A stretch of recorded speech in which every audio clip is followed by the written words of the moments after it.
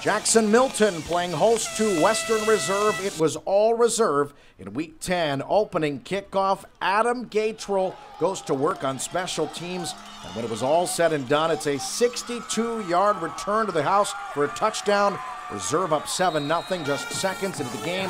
Plenty of reason to celebrate. Later in the quarter, the offense goes to work. High snap is corralled by Dominic Velasquez. He feeds Ryan Dembski. It goes as a 37-yard touchdown pass. That makes it 13-0.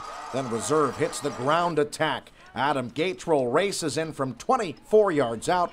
Western Reserve shuts out Jackson-Milton, 43-0 the final.